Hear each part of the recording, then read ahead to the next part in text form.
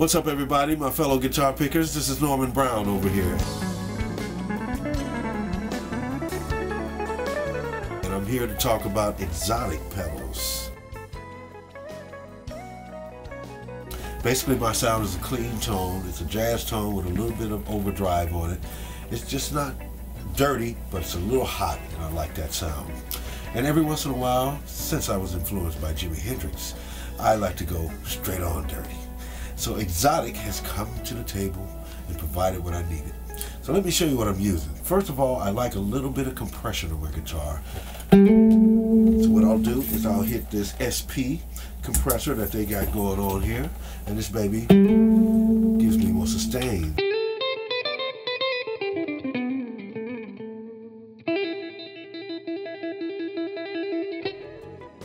And then what I like to do is help the front end of the amp out. So I got this EP booster that Xotic makes, and it gives me a nice full body sound, a little bit more punch without driving it over the edge. So check this out. There we go. See, it's more rounded sound.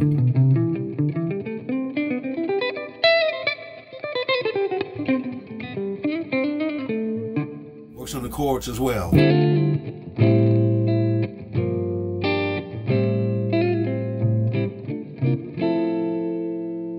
I got my compressor going, give me a little bit of sustain.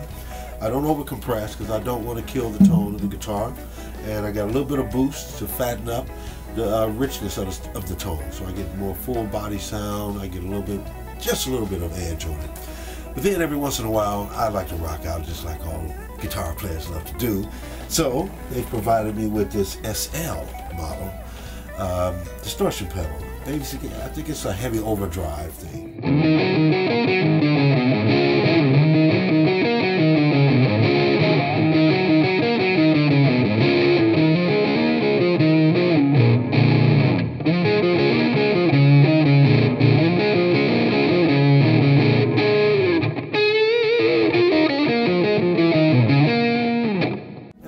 A heavy gauge string. I use a 14 on top down to a 56 on the bottom, and this distortion pedal actually supports that so I don't have to go thinner.